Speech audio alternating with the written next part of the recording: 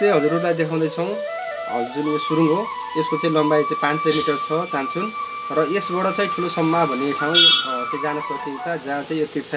यात्रीहरू चाहिँ स्टिमर चढ्नेदेखि ल्याएर चाहिँ पर्यटकीय क्षेत्र जहाँ चाहिँ हामी त्यस स्थानमा जान चाहिँ सहज सजिलो चाहिँ एकदमै चाहिँ उपयुक्त देखिन्छ सोधपर्को लागि।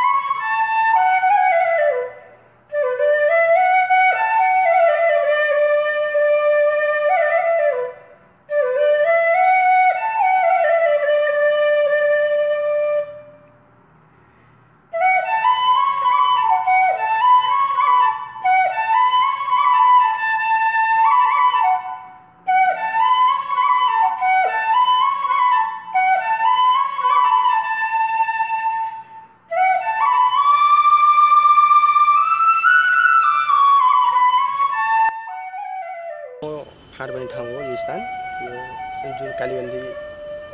प्रोजेक्ट बनाउने क्रममा चाहिँ यस स्थानमा चाहिँ बनिसकेको संरचना हो। यसमा चाहिँ पर्यटकीय एउटा चाहिँ धार्मिक स्थल भएको कारणले गर्दाखेरि यसमा पर्यटकीयदेखि लिएर धार्मिक तीर्थयात्रीलाई ल्याएर यस ठाउँमा राखेर चाहिँ जलयात्रा गराउन सकिन्छ। बाहिरी चाहिँ पर्यटकीय जुन चाहिँ कागबेनीबाट चाहिँ आउने चाहिँ यस स्थानबाट सुरुङको चाहिँ दृश्य देख्दै चाहिँ निस्किने एउटा चाहिँ बाटो छ र चाहिँ राज्यले चाहिँ धेरै ठाउँमा चाहिँ फुटबल ग्राउन्ड गराउने एउटा स्थान पनि यो छ। ठुलो कम्पाउन्ड छ, यसलाई चाहिँ सरसफाइ र सदुपयोग गर्ने हो भने यो फुटबल ग्राउन्ड नै छ।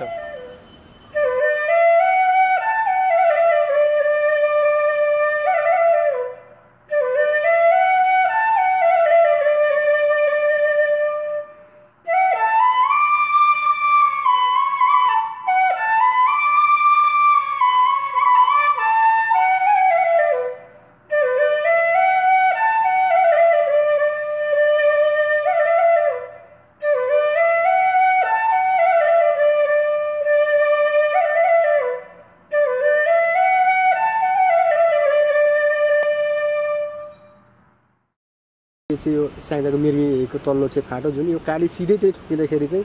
जुन चाहिँ पर्यटकीय आएर चाहिँ खाने स्थान हो त्यो र चाहिँ गाडी चाहिँ पार्किङ गर्ने स्थान हो त्यो चाहिँ लगभग अब सिदिन लागिसकेको छ र उहाँहरू चाहिँ जब राफ्टिङ गरेर आउँछ त्यो माथि जाने पनि बाटो पनि हजुरको त्यति चाहिँ नभएको